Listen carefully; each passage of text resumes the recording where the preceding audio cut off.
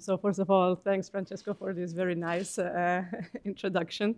So as mentioned, the topic of the talk will be on visual generative models as queryable world models, and it's a honor for me to be among all of you today. So I wanted to start with a slight look back over the last 4 or 5 years of what has happened in the field of generative models. And those are some examples of the generative models that we had not so long ago, between 2019 and 2021. Back then, we considered a very good model, the kind of models that could generate single objects in the middle of the picture at relatively high, back then, resolution, not as high as nowadays, of course. But the level of control that these generative models had was only through the class label. So we were conditioning the model with the object label and getting generations out of it. So that was back in 2019, roughly. A couple of years later, 2021, the field had already fast-tracked quite significantly with very decent text-to-image models. And you see an example of that below, even though maybe nowadays these results don't look as impressive as the ones that we have from the most recent models. Still, it was like a huge advancement for the field. And we see that the generations are quite decent, although like if we take, for example, the first one, a very cute cat laying by a big bike, sometimes like some of the concepts get sort of entangled with each other. But then if we keep moving forward, the models that we've seen over the last year and a half or so have boosted the quality of the generations even more impressively. And so here you have examples of some of the recent models. Those are text-to-image models, so the level of control is through the text prompt in most of the cases, and the level of detail and the resolution that these models achieves is quite impressive. We can also see how these models are able to generate images that have different styles, such as the ones on the right side of the slide. And even more recently, so those are the most recent models that I'm going to be showing on the slide. So we see that the quality has been boosted even farther for these models. And we have models that not only yield very high quality images, but also these images are consistent with the input prompt. And so that's what we see here, for example, with the alpaca made of colorful building blocks, cyberpunk. But there are many other examples as well. And so these advancements that we have experienced in the generative modeling space raise the question as to whether we can use these generative models as a compressed representation of a data set and use them as the data sources to train the any downstream machine learning model. And so as you all know, many of the high-performing machine learning models have been trained on large-scale, internet-scale data sets. And so what I'm trying to convey in this slide is that how we can move beyond these static data sets that we gather from the internet and think of these machine learning models depicted on the slide as machine learning models 2.0, where this machine learning model 2.0 can be any machine learning model. So it can be a recognition model, a representation learning model, or any foundational model. This model is data hungry and has the ability to come up with queries to gather data. So we can think of it as an active acquisition or active learning kind of scenario. And the model never stops learning and uses its acquired knowledge in order to decide what is useful in order to improve its own performance. On the other side of the slide, we have the model of the world. This model of the world, in our case, and for the purpose of the talk, it will be a conditional generative model. And this conditional generative model provides an infinite data source, and it can be queried by steering the model to produce any examples that are useful to train the downstream machine learning model 2.0. And so we have this interaction between the two models, the machine learning model that is being trained and that during training requests specific kinds of data to the model of the world in order to keep training and improve its own performance. And we have the model of the world that keeps providing this data to the machine learning model. And so over the last year and a half or so, we've seen a bunch of literature which has tried to take one step in this direction and has tried to leverage these state-of-the-art conditional image generative models as sources of data, most of the time by providing a set of text prompts from a fixed data set to condition the generative process and getting data from there in order to train the downstream machine learning model. And so this takes me to the index of this talk. So we will focus the talk into two different parts. The first part will be trying to address the following question, which is, are state-of-the-art image generative models optimized to work as world models? And in this context, we will show a bunch of work that has been done in trying to understand the progress of image generative models beyond the quality that we all observed in the generations, and then how can we improve those axes of performance which are still not as advanced as others. Then the second question that I will try to address in this talk, or start addressing in this talk, is how can we query or how can we control the generative model in order to produce samples that are useful to train this machine learning model downstream. So let's start with the first part on understanding the progress of image generative models. And on that topic, I will cover three different analysis contributions that we've had over the past year and a half. Just to ground the work that will come after, the talk will be grounded on image generative model, conditional image generative models. And so all of the works will work with the assumption that we have text prompts that we feed the generative model with, and the generation process yields an image that reflects what was requested in the initial prompt. And so if we think of these generative models as world models, and we think of the characteristics of what could be a good world model, we think the following. So world models should yield high utility representations. By high utility in the context of image generative models, I mean high quality or highly realistic images. These generations yielded by the model should be consistent with the input conditioning. What I mean by that is that the generations should reflect what was requested through the prompt, and the generation should produce the generation process should provide diverse samples. So this means that provided a given text prompt, we want the generative model to come up with diverse generations. However, the state-of-the-art generative models that we have nowadays have been mostly optimized for human preference. And so here are some examples of what happens when we prompt the models with different prompts. So the first case here is the prompt 2 dogs and a cat.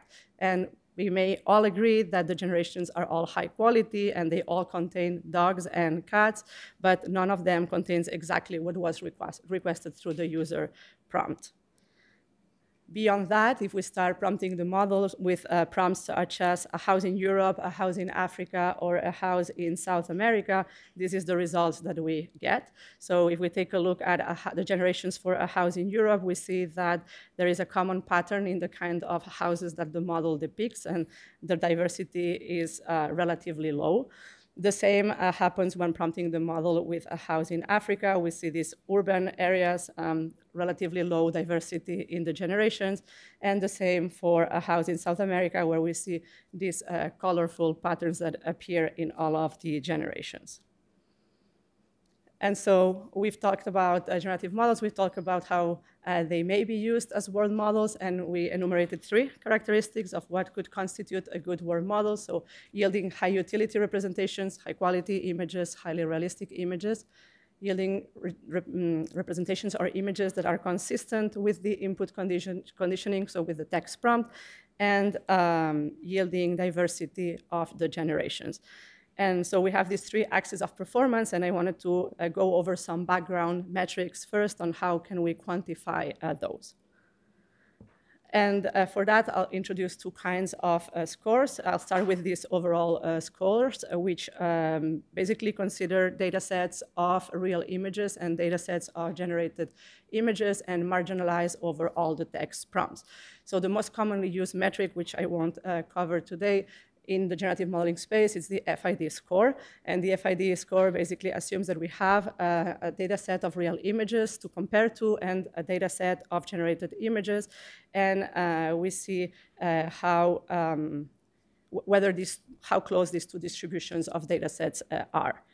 However, FID usually entangles the two of the dimensions that I explained earlier. So basically, if FID captures image quality and image diversity as well. Of course, image quality and diversity in this case are defined by this reference data set of real images. And so if we think of these three axes of performance, we are more interested in metrics that can disentangle image quality and image diversity. And so that's what I'm going to be presenting next. So what metrics can we use for the utility? So to capture image quality or image realism. So one way of thinking about these metrics is thinking of the following question as a proxy for image quality, which is how many generated samples lie close to real reference data points. And this is what has been introduced in the literature as the precision metric, and which is depicted now on the slide. So how do we compute precision is we have a data set of real images. So again, it's a metric that is based on a reference data set. And so the quality is defined by the content of this real data set. And then we have a data set of generated images. And what we try to compute here is the number of generated images that fall within the manifold of the real images. And how do we do that? So we start with this set of real images, and now we will estimate the manifold of these real images. And we do that by building hyperspheres around all of the real data points that we have. The way we build these hyperspheres is by computing the kth nearest neighbor for each one of these data points. And so once we have estimated this real data manifold, we can project the generated images onto the manifold and see how many of them, what's the proportion of them that fall within the real manifold of data. So in this case, we see that we have 3 out of 6 of the generated images that fall within the data set, the real manifold that we have estimated. For diversity, there are many different ways that we compute the diversity. So there is the option of computing recall. Recall is the analogous version of precision. So but instead of computing the proportion of generated samples that lie within the manifold of the real data, we compute the opposite. So the number of real samples that lie within the manifold of generated data, where the manifold of generated data is computed in the same way as I explained earlier. However, today I want to put focus on a slightly different metric, which is the diversity defined as the number or the proportion of real data points that have generated samples nearby. And this is what is known in the literature as coverage. And this is how it is defined. So again, we start with a data set of real images, a data set of generated images. And here we want to count, if you remember the hyperspheres that we built in order to estimate the manifolds of the real data, we want to count how many of these hyperspheres contain generated data. And so going back to the illustration that we had, before, in this case, we have one generated data point that lies in 2 different hyperspheres and 2 other generated data points that lie within another hypersphere. So this is the concept of coverage. And this we will use as a proxy for diversity. Again, this diversity is grounded on the definition of diversity provided by the reference data set.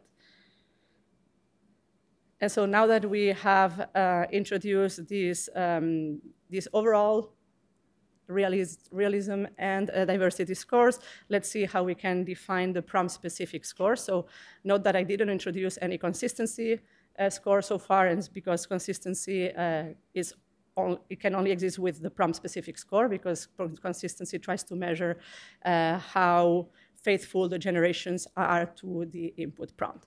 And so let's see here variations of metrics that can capture image quality or utility, diversity, and consistency in a prompt-specific way.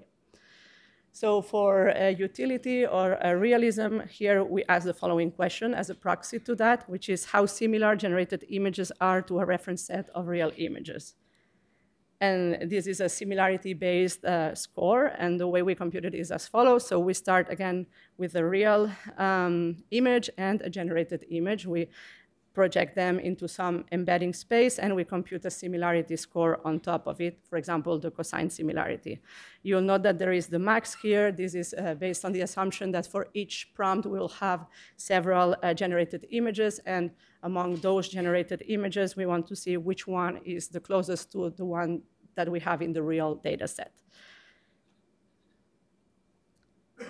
Now, if we move to diversity, we can build diversity in a similar way, so by leveraging a similarity-based metric.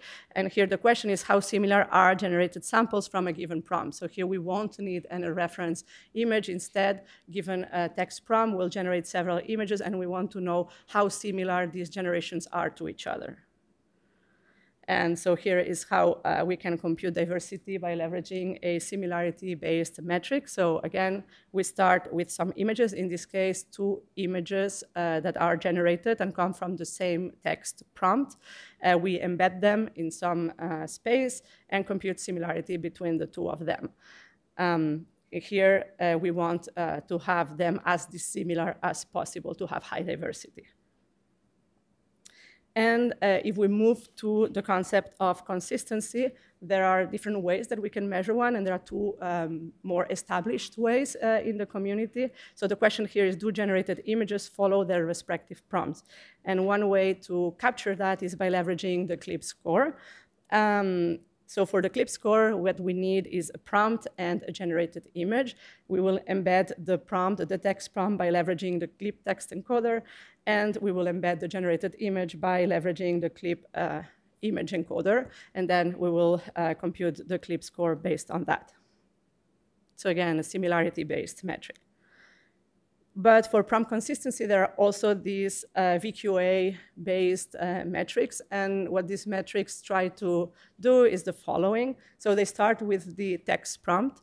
Then from the text prompt, they generate questions and their associated answers. And once we have the generations coming from the text prompt, we will leverage a VQA model with the image and the question to assess the answer. And these can be questions, for example, related to the presence of an object that was requested through the user prompt. And so now that I gave you the background of all of the metrics that will be relevant to the talk, let's move on to the analysis that I introduced earlier, so trying to understand whether generative models can be used as world models. So for this first work, which we called Dig In, we developed 3 indicators which are focused on assessing the geographic diversity of the generations. So we call these Dig In indicators since we measure disparities in the image generations. So the first indicator that we introduced is the region indicator. So this indicator compares a reference data set with a set of generated images. And we care here about the axis of diversity and realism. So we will use precision and coverage that we have introduced before as proxy for that.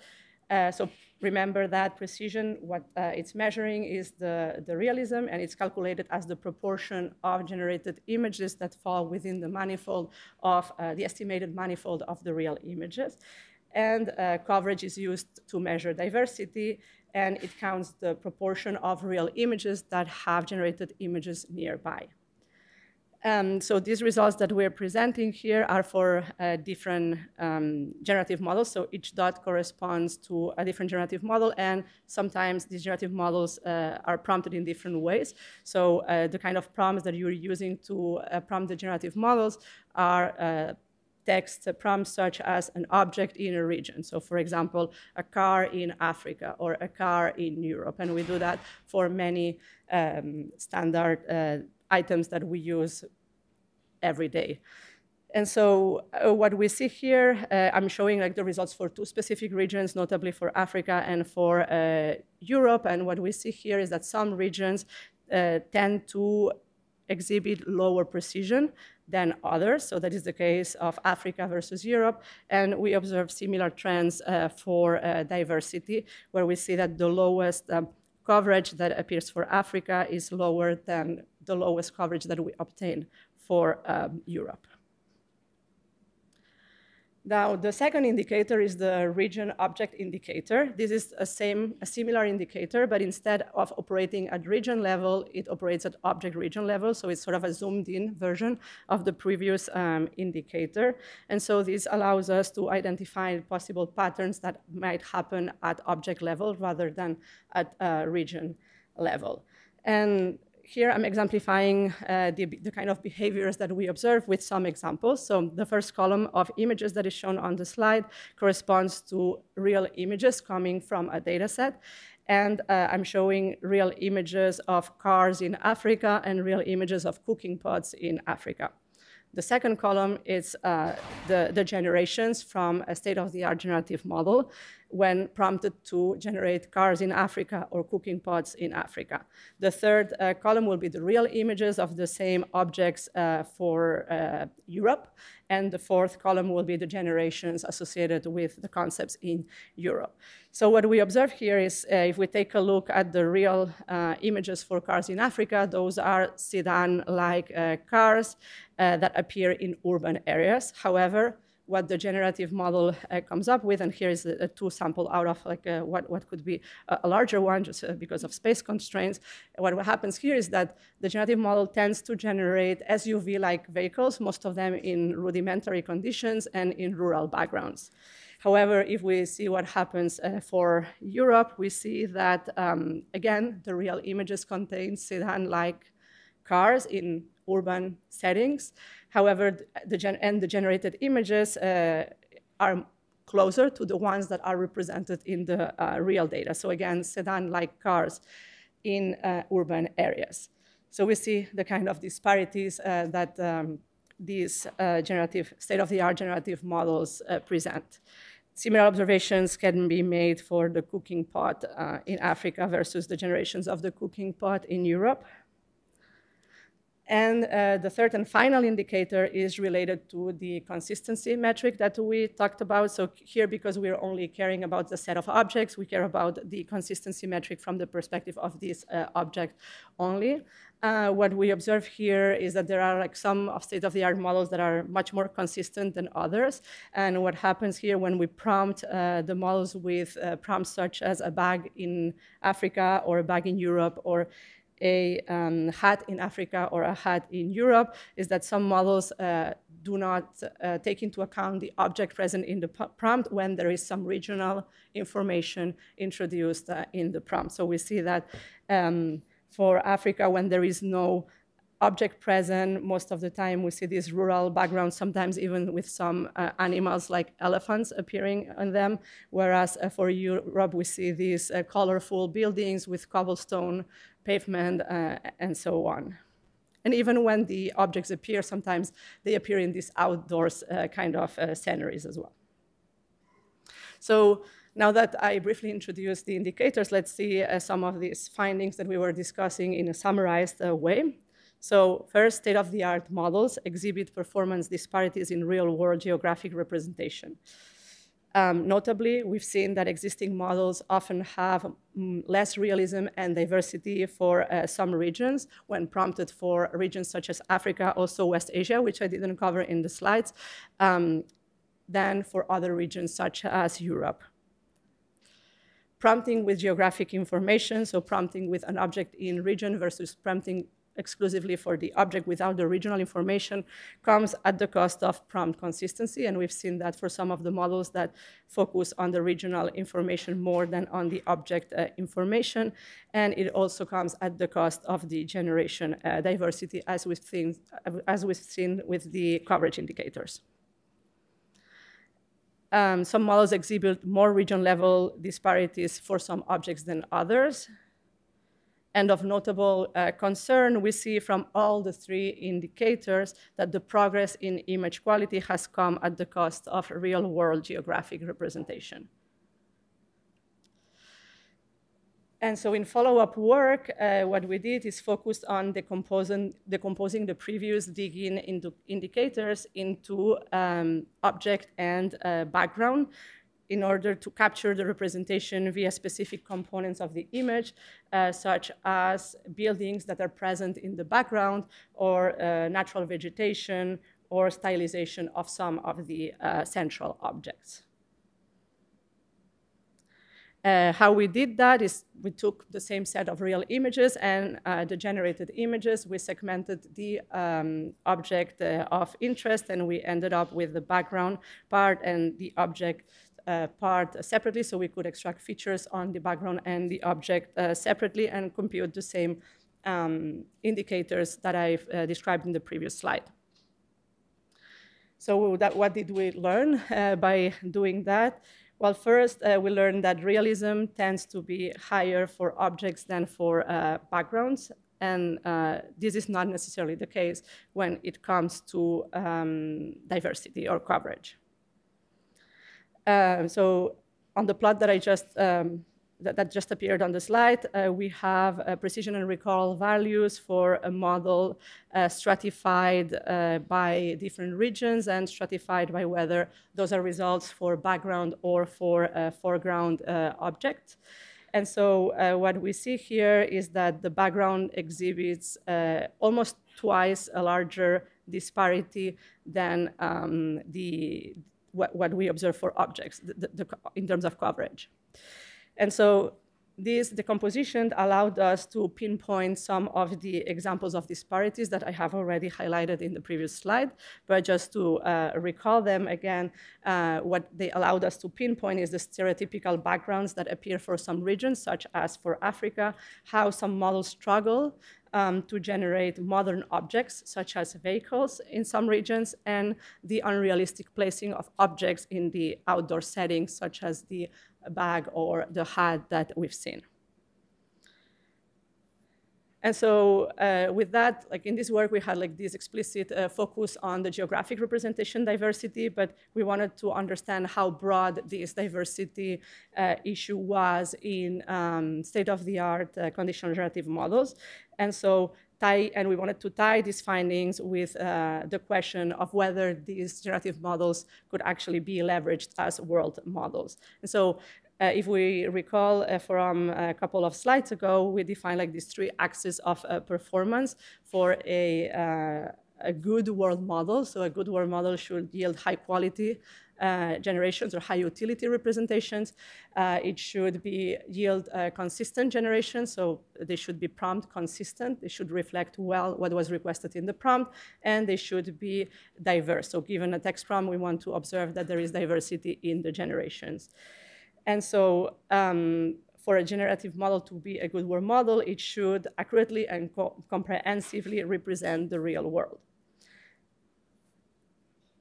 So as discussed, this world modeling problem is a multi-objective problem. And so as in any multi-objective problem, there might not be a single optimal solution to the problem because different objectives might be conflicting. Moreover, there is a set of optimal solution in the space of the objective function, and this set of optimal solution is what we call the Pareto front. So this means that no solution exhibits the best performance in all of the dimensions that we care about. So these solutions actually present some compromises. So these are solutions in which one of the objectives cannot be improved without reducing another one of the objectives. So there are some trade-offs here to be taken into account. And the solutions that are not present in the Pareto front are considered suboptimal.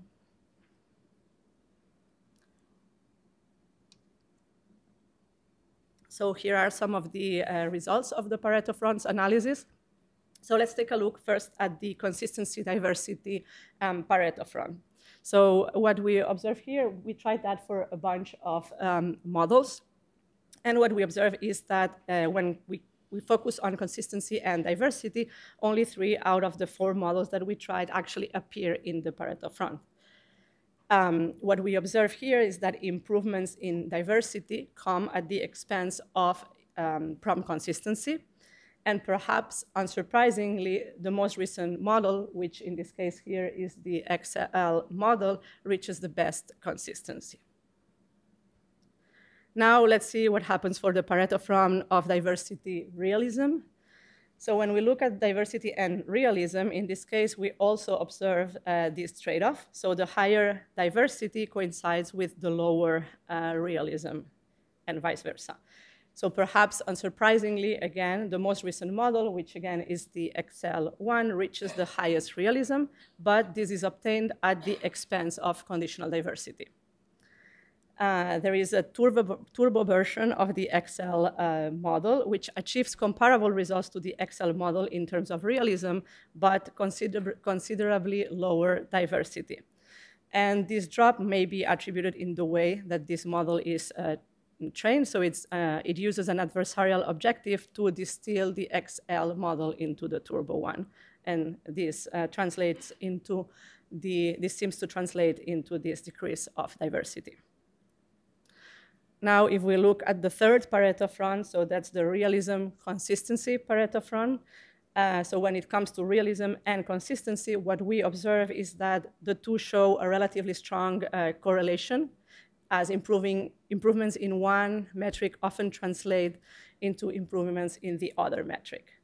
So we observe that the Pareto front here is dominated by the most recent model, so both by the XL and the XL turbo model, which highlights the advancements that we've made in the field, and that highlight how these advancements have actually favored this consistency realism over the diversity axis.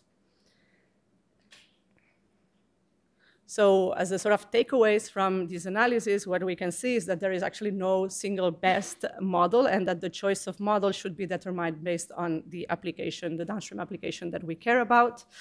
Then realism and consistency both can be improved simultaneously.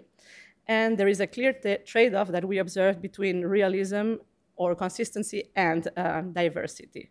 And we will now validate some of the observations that we've discussed qualitatively by showcasing some of the results obtained by 4 models, which on the slide, I don't know if you can see it, but there are 4 models, A, B, C, and D, that I picked to show you some generations. So model A here is a model that exhibits, according to the plots, high diversity and low consistency and low realism. Model B is a model that is in the middle frontier. And models C and D are models that exhibit high consistency and high realism, but low diversity, according to these results. So let's see some of these results. So these are generations for the 4 models A, B, C, and D when prompted with the prompt 2 planes flying in the sky over a bridge. So what we see here from model A was the one that shined in diversity but exhibited the lowest quality and consistency. Is that, well, yeah, the generations do actually have some diversity. We see diverse backgrounds, many different colors, objects, etc. But we fail to see what we actually requested in the prompt. If we move to model B, we still see that there is some diversity, and some of the images contain the 2 planes or even the bridge in some cases. As we move to model C and D, we see that the diversity has drastically been reduced and that the variance in colors and backgrounds has drastically reduced.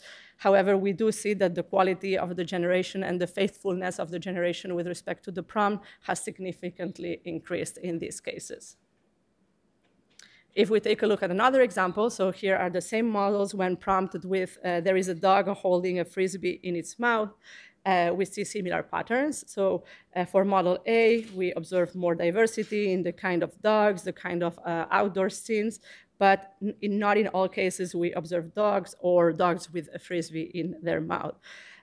For model B, we still observe some diversity, and model B is more consistent with the input prompt than models C and D. And as we than model A, sorry. And as we move to CND, we see that this consistency has further increased, as has the image quality, but the diversity in the backgrounds and even the kind of dogs has drastically decreased in diversity. So we were wondering like what this means in terms of the progress that we've made, and recall that the question that we were trying to answer is whether this state-of-the-art conditional image generative model can be used as world models. So I plotted here a few of the models and the order that they appeared in time. We tested many more of the models, but just for brevity, I'm just considering 3 of them here. If you're interested in more of them, you can refer to the papers that we've been covering.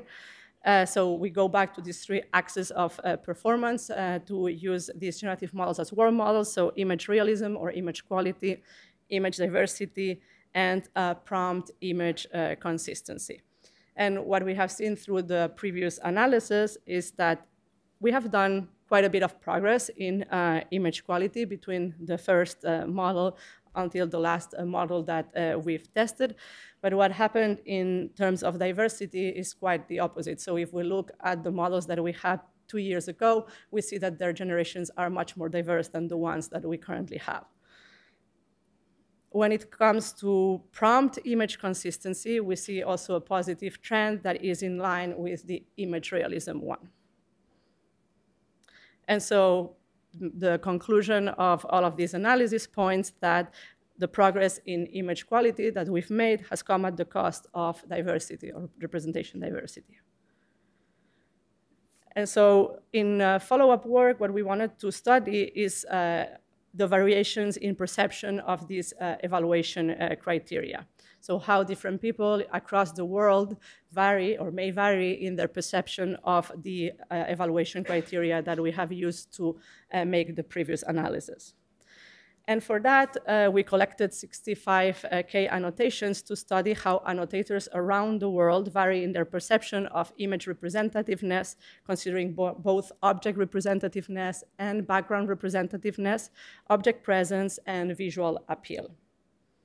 And we collected annotations that came from annotators that were based in the location where the images were taken when we considered real data, and from the location where that was prompted in the generated images. But we also considered annotations that were from annotators that were outside of the region of interest to see how their perceptions varied. And so let's see some of the results. So when focusing on the image representativeness, we found that annotators located in the same region as the real image, so where we knew that the image was taken, tend to identify both the object and the background in the real images as representative of their region, more so than the annotators that are located outside of the region of interest. And this is the case of the example that is shown here with could this be a bag in Europe. So annotators in Europe thought that this was the case more often than annotators outside of Europe. When the same question was applied on generated images instead of on real images, the results were more mixed. So this is an example of what I mean by that. So could this be a cooking pot in Southeast Asia? So those are generated images as opposed to real images. And we see here that annotators in Southeast Asia don't think that this is a cooking pot that is representative of their region, whereas annotators outside of the regions think that this is a representative pot of that region. Now let's see what happens when it comes to background representativeness. So what we see here is that in-region annotators tend to indicate these realistic and non-differentiating visual qualities as a representative of the region. So for example, in this case, what we observe is that when we are depicting these objects without any geographically associated patterns, like the plain backgrounds that we see for the dogs, or even interior spaces that do not have any food or item that is marking the region, then the in-region annotators tend to think more often that this was a realistic image or background of their own region. However, these perceptions of geographic representation differed based on where the annotator was located. We next analyzed the object presence. And so here we visualize examples in which the in-region annotators say that the desired object is not shown, while the out-of-region annotators say that it is. So this is an example of an image of a store prompt. So we prompted the generative model with, in this particular case, with a store front in Southeast Asia. And in this case, annotators in Southeast Asia, in general, do not think that this looks like a storefront in Southeast Asia. However, annotators outside of it think that it does look like one. The same patterns are true between in-region and out-of-region annotators for many different objects, such as cooking pots beyond the storefronts. And in general, our findings here suggest that the annotators located in different regions vary in how they consider that objects should appear. So how accurate a visual representation is from their perspective. When it comes to visual appeal, what we did here is ask the annotators whether they considered some of the images that were shown to them appealing, or which of the image was more appealing to them. And here we show examples when annotators agree or disagree, respectively, that one image is more appealing than the other. We find that consistent appeal can occur when one sample has significantly lower visual quality. However, disagreement is lower when the annotators are shown two high-quality images. Annotators often consider realistic images more appealing, but they also interpret appeal in contradictory ways, somewhat contradictory ways, when they prioritize background aesthetics, for example, or stereotypes, or the niceness of the objects that are presented. So to wrap up this annotator study with some findings, so what we did is we contrasted the result of the human annotation with the common automatic metrics that we had used for the previous analysis, and noted that human preferences vary notably across different geographic locations. Annotators in different locations often disagree whether exaggerated or stereotypical depictions of a region are considered geographically representative of their region. And so when annotating for geographic representation, visual appeal, and object consistency, it is important to include this in-region versus out-of-region annotators to understand the nuances of the findings. Moreover, multiple annotations per region are ideal for capturing within-region variations as well.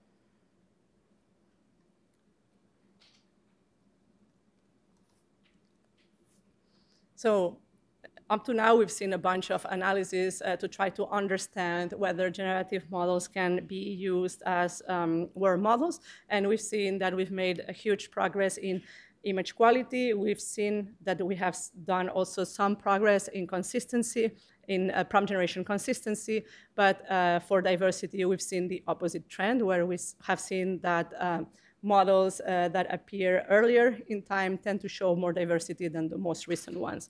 And so next, I'll present a couple of contributions that we've had in order to try to improve prompt consistency, and later on to try to improve generation diversity. So let's start with improving consistency. This is done via prompt optimization, and I'll explain in a second what that means. And this is a model that, or a pipeline that we called Opti2i. So this is how the pipeline looks like. So we start with a user prompt. In this case, the user prompt reads a raccoon wearing formal clothes, wearing a top hat, and holding a cane. The raccoon is holding a garbage bag, an oil painting in the style of Vincent van Gogh. So this prompt is fed to a state-of-the-art text-to-image model, and this text-to-image model gives us a bunch of generations. I'm showing here a couple of them to illustrate what happens. What we see here is that some elements of the prompt, like the raccoon with the formal clothes and the top hat, do appear on the generations, but there are some elements that are completely disregarded by the model. For example, the holding a garbage bag part of it.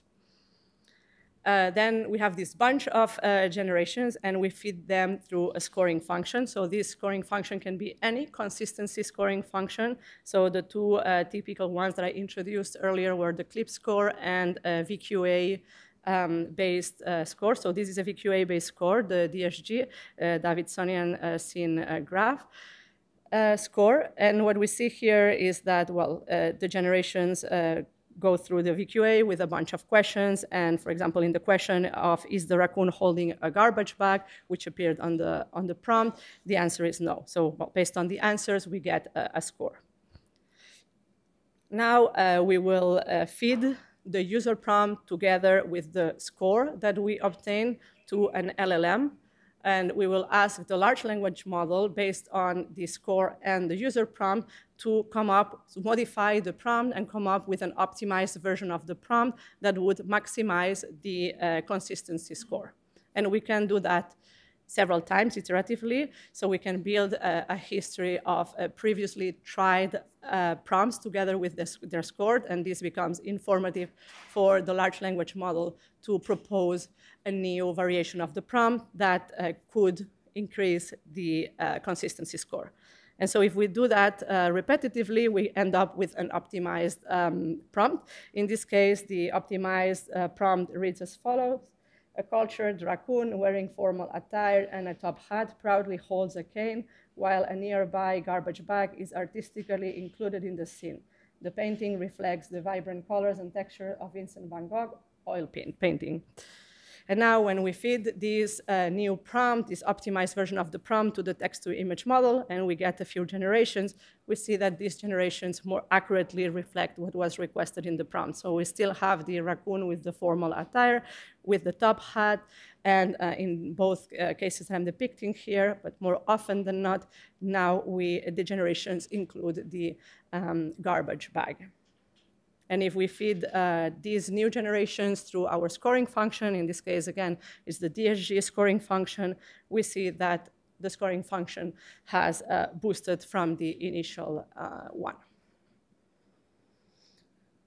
And so let's see some of the results that we obtained with this pipeline. So here I'm showing results for Opti2I, which is the name of the pipeline, when combining different large language models with different text-to-image generative models. And those are the solid lines. And we're comparing that with the dashed baselines, which are paraphrasing baselines. So just requesting the large language models to come up with paraphrases of the text prompt. And what we see here, and okay, the top row depicts the plot where we show the relative consistency improvement across different iterations. And here we depict the max. So we take, for each one of the prompts, we take a set of generations. So that will be taking the result of the single generation that yielded the maximum consistency score, whereas on the bottom row, I'm depicting the same, but it's on taking the average across all of the consistency scores for the generations.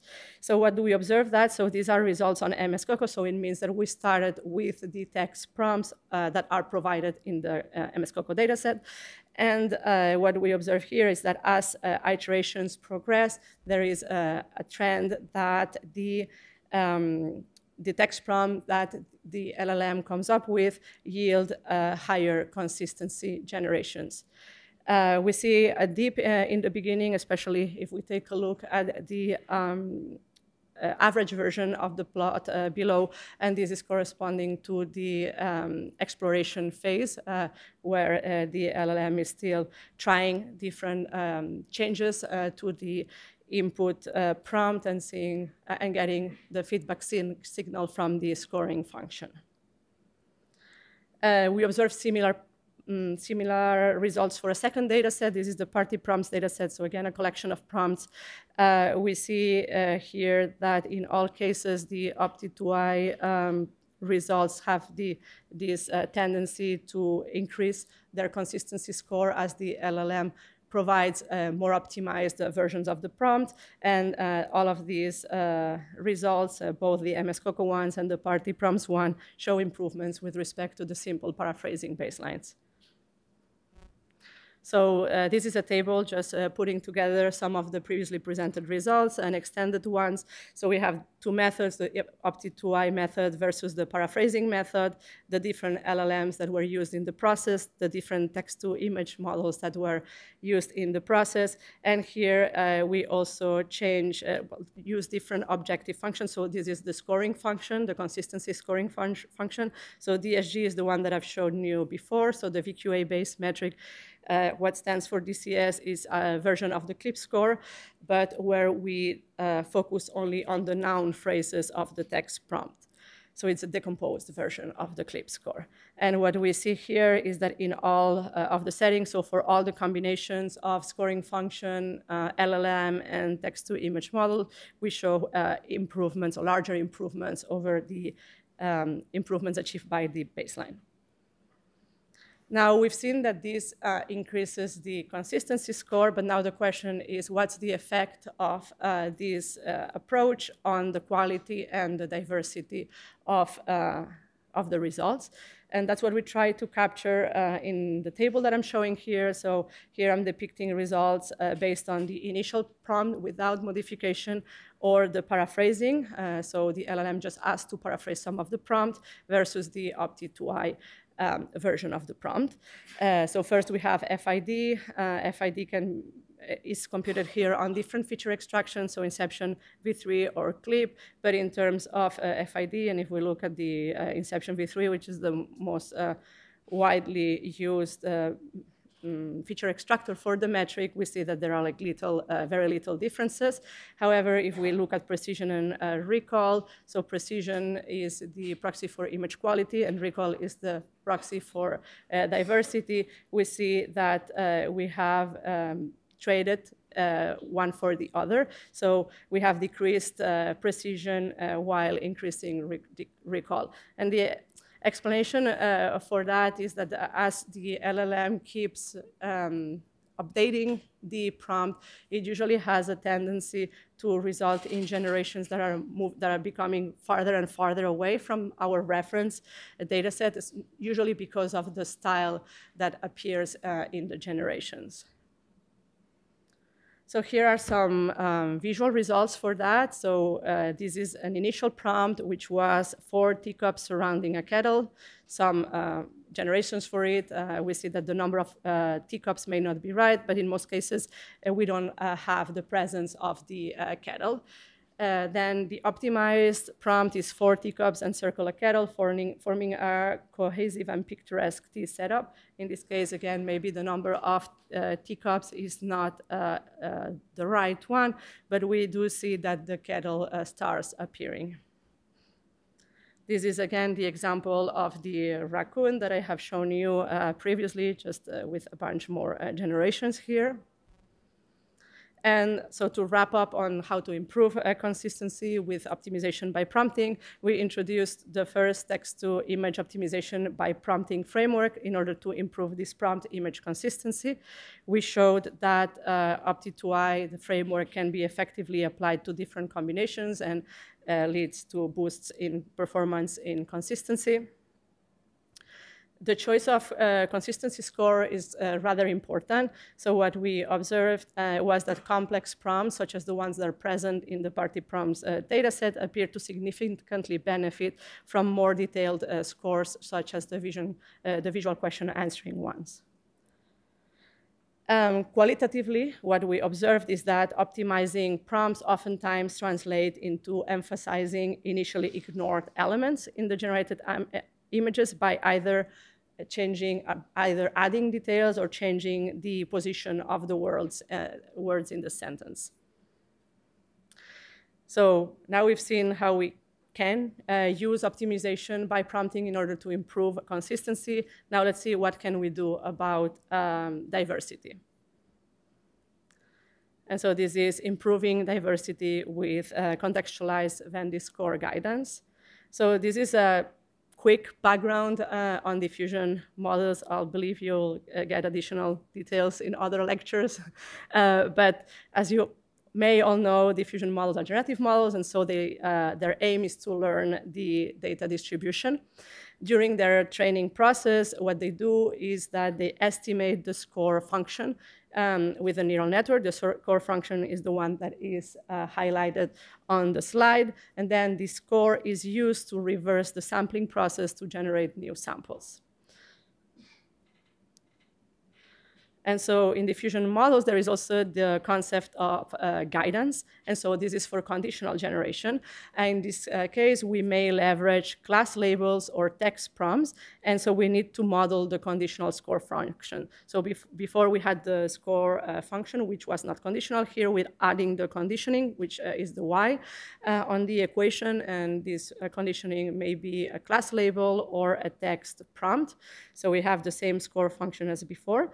But in a conditional way, what's added here is the guidance that may come from, for example, a pre-trained classifier, or sometimes these diffusion models are trained to use the classifier-free guidance as well, so they don't rely on external pre-trained classifiers. So what we do here is we extend this toolbox of guidances in diffusion models and introduce the idea of a Venn score guidance. So, and we use the Venn score instead of a classifier, for example, which would be the case in conditional generation. So what is the Venn score? The Venn score is a metric that is used to measure the diversity of a given set of images. This Venn score does not require a reference data set. And intuitively, it measures the effective number of examples that are in a data set of images. So the computation goes as follows. So we have a set of images. We extract embeddings for each one of the images in the data set. And then we compute the similarity matrix across all of these images. And then we can compute the effective rank of the similarity matrix in order to get the Venn score. So again, intuitively, what it's measuring is the effective number of examples that appear in a data set of images. And so here is how this is added to the function that we presented earlier. So again, we have the conditional score function. As before, we add a term to this conditional score function, which is the Venn score function, and which relies on a memory bank of generated images. And it also relies on the DDIM approximation at each given time step. But let's see this in more detail in the next slide. So this is how the pipeline would look. So we start, this is just like how the generative models pipeline without the guidance, without the Venn score guidance looks. So we have noise, so we have a prompt, for example, a car in region, we get a generation. Now, we get some of the generations. These generations here are like cars in Africa on the top and cars in Europe in the bottom, as provided by one state-of-the-art model. And what we do here is introduce this memory bank of generated images. So every time we generate an image, this image goes to the memory bank. And this is done such that the next image generation that we do, we want it to be as dissimilar as possible as the ones that are already in our memory bank. And we do that through the Venn score guidance that I introduced earlier. So intuitively, again, this Venn score, what it's doing is maximizing the effective number of dissimilar examples in our memory bank. And here are some of the results. So again, those are depictions of cars in Africa and cars in Europe as generated by the model with the Venn score guidance. So we do see that compared to what we had before, we see that the generations of cars in Africa now also contain sedan-like cars, not only SUVs, but their condition is still relatively rudimentary. So what we introduced is the contextualization for the Venn score. And the idea behind the contextualization is to show some exemplar images to the process so that the images that we generate become as dissimilar as possible to each other, but while still being relatively close to these exemplar images that we are providing. And so again, intuitively, this contextualization of the Venn score guidance is maximizing the effective number of the similar examples in our memory bank while keeping them close to a small set of representative or exemplar real images. And this is the effect of doing that. So again, for reference, if we follow the first line, these are depictions, generations of cars in Africa. So we still have variations in SUV or sedan-like cars, different colors, different shape, different condition as well. Background still rural in all cases, but we increase the diversity. So what does this mean quantitatively? So we compared the proposed approach to prior art. So the colored part of the bars here is the F1 score of the region that led the worst result. So here the F1 score is a combination between precision and recall, or precision and, so realism and diversity. So again, the colored part is the result corresponding to the score of the region that got the worst score, and the gray part on top of it is the average score across regions. And what we see with this slide is that leveraging the contextualized Venn score guidance, we are able to improve the results, the previous results, especially if we compare to the vanilla baseline, which is the first one, the LDM, or variations of it, like LDM with synonyms. So that would be the same prompts, but changing them by leveraging synonyms or by leveraging paraphrasing. So here are some of the visual results. So these are for cooking pots. The first part is the vanilla generations of the LDM model. And on the right side, we have the contextualized Venn score generations for the same model. The first row corresponds to the generations when prompted with Africa, second row, Europe, third row, East Asia. And what we see here, if we focus on the first row, for example, is that by leveraging the contextualized Venn score guidance, we end up with less depictions of relatively rudimentary cooking pots, and what we get rid of this outdoors or unrealistic placing of cooking pots in outdoors scenes. These are the examples that I have already shown in the previous slides for cars, just showing them side by side. So what we see, for example, in the middle row for Europe is that we see that there is more of a rural background that starts appearing, whereas before this didn't happen. And to wrap up on this contextualized Venn score guidance, or a way to improve diversity of the generations, first, we extended the guidance toolbox of diffusion models by driving the generation process towards samples that are substantially different from each other, while still being representative of the real world by grounding on these exemplar examples. We showed that the contextualized Venn score can be effectively used to produce images with higher intra and inter-region diversity without compromising the image quality or prompt generation consistency. So those are results that I didn't have time to present today, but if you're interested in them, you can find them in our paper.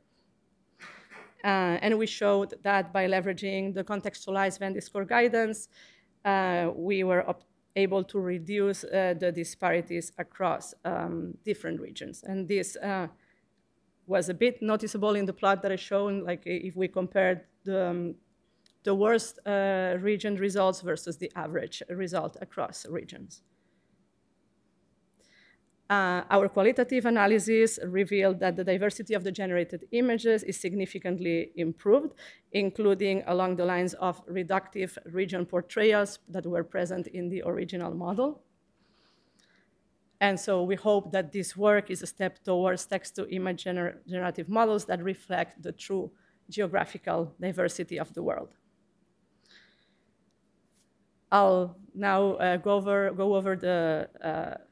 the second question that we posed in the beginning of the talk. And this will be much shorter because it will only cover one of our works. But the goal here is how can we, to answer the question of, or to start answering the question of how can we query generative models to produce samples that are useful for the machine learning model 2.0. So if we go back to what we had in the beginning, we had like these two models interacting with each other, the machine learning requesting data from the world model and the world model producing data for the machine learning model in order to use it to train itself and improve its own performance, so gain new skills. And so for this particular contribution, we use a machine learning model 2.0, which is an image classification model. And as a model of the world, we use a pre-trained state-of-the-art conditional text-to-image diffusion model. And the querying the model of the world, we do that with feedback guidance. So we leverage feedback from a classifier to the diffusion model in order to generate samples that are useful to improve the performance of the classifier itself. So if we go back to the guidance in diffusion models that we had before, so this is the conditional score function. We had the part of the function that may require a pre-trained classifier depending on how the model, diffusion model is trained. But what we do here is similar to what we did with the Venn score, which is add a term to this conditional score function. So this is the term that now appears on the slide. Before, this is where we had the contextualized Venn score. Here we have any criteria that may leverage a model, a classifier model that is being trained.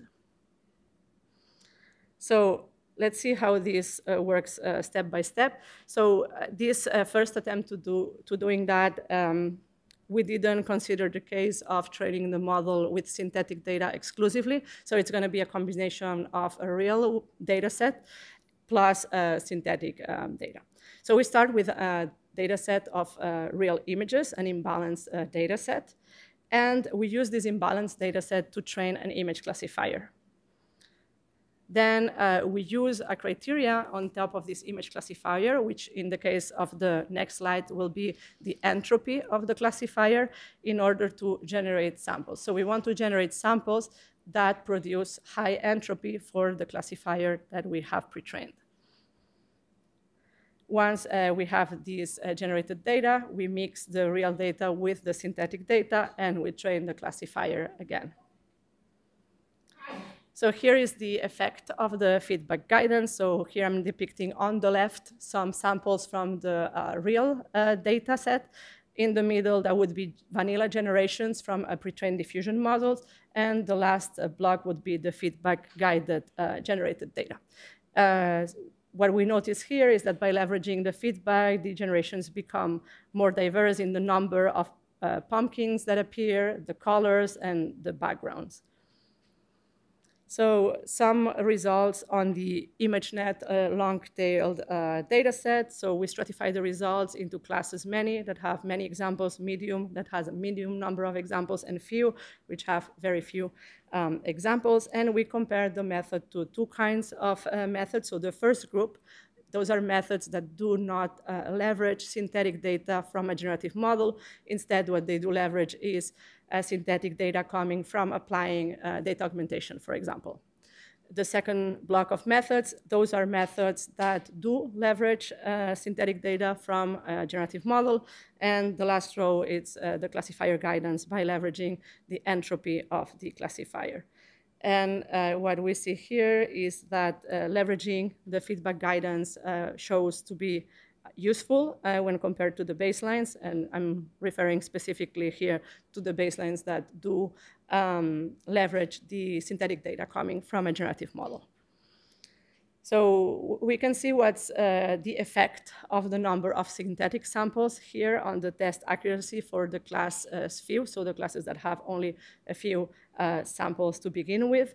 And what we see here is that with the feedback guidance, increasing the number of synthetic samples keeps increasing the results up to the last point where we see a drop, and this might be an issue related to the diversity that we get in the new samples there. And maybe more interestingly here, we see that By leveraging half of the samples than the previous baselines, we are still able to outperforming. And this highlights the interesting part of adding this feedback guidance to the diffusion models to drive the generation process towards samples that are useful for the classifier being trained. So here are some additional results on other data sets. I won't go too much into the details, but the blue baselines are the ones that do not leverage synthetic data from a generative model. The orange ones do leverage. And the same for places LT. In both cases that we showed that the LDM with feedback guidance, so the last bar, outperforms the previous results. So what we've shown in this last work is that the effect of leveraging feedback guidance from a pre-trained classifier to generate data. By leveraging this feedback guidance, we showed that we can achieve state-of-the-art results in a number of tasks by showing improvements of 4 to 5% on underrepresented or in minority groups in the original data sets. And we hope that our framework paves the road towards effectively leveraging these high-performance text-to-image models as data sources or as world models that can be queried to improve downstream performance. So to start wrapping up this talk, so we started with the question, are state-of-the-art image generative models optimized to work as world models? So we saw a number of analyses, but the conclusion of most of the analysis pointed that progress in text-to-image models has been driven by image quality improvements, and that progress in image quality has come at the cost of diversity of the generations. We've seen how consistency may be improved by leveraging optimization by prompting, by leveraging large language models, and that representation diversity may be improved by guiding the generation process to produce higher diversity samples. The second question that we asked ourselves was, how can we query or control the generative model to produce samples that are useful for the machine learning downstream model? And so we saw that leveraging feedback from a model being trained was useful in order to boost the performance of this same model. And I didn't have the time to show it in the slides, but we tested different criteria, and of course, different criteria yielded notably different results. And so it remains an open question, what's the best way to query these world models? However, what I wanted to note before wrapping up is that these state-of-the-art models in this conditional generation, state-of-the-art models have been in many cases trained on large-scale data sets from the internet, and those may contain undesirable content, they may not be representative of the entire diversity of the world, and they may raise consent or privacy issues, among others. And so there is a question as to whether relying on these pre-trained models is the only way forward, or whether it should be some data set work at the pre-training stage and curate data sets that may by themselves be beneficial in all the axes of performance that we've been discussing today. And so here are some thoughts on bridging the gap between state-of-the-art conditional generative models and effective world models. So some thoughts include increasing representation diversity, as we've seen, without, so that would be our goal, increasing the representation diversity without sacrificing the generation quality, nor the prompt consistency, or thinking on reducing the model bias or increasing the model diversity while maintaining factuality and model utility, so enabling the models to know when not to answer or when to correct their answers, so building, for example, safety guards into the model. In the case of generative models, controlling for deep fakes, for example, images with celebrities, or improving the robustness of image watermarks. And those are all important steps towards building better models of the world. So before I wrap up, I wanted to thank all of my my collaborators. I think like all of this work wouldn't have been possible with all of them. And I'm leaving here some references of the papers that I used in this talk. And I thank you all for your attention, and I can take questions.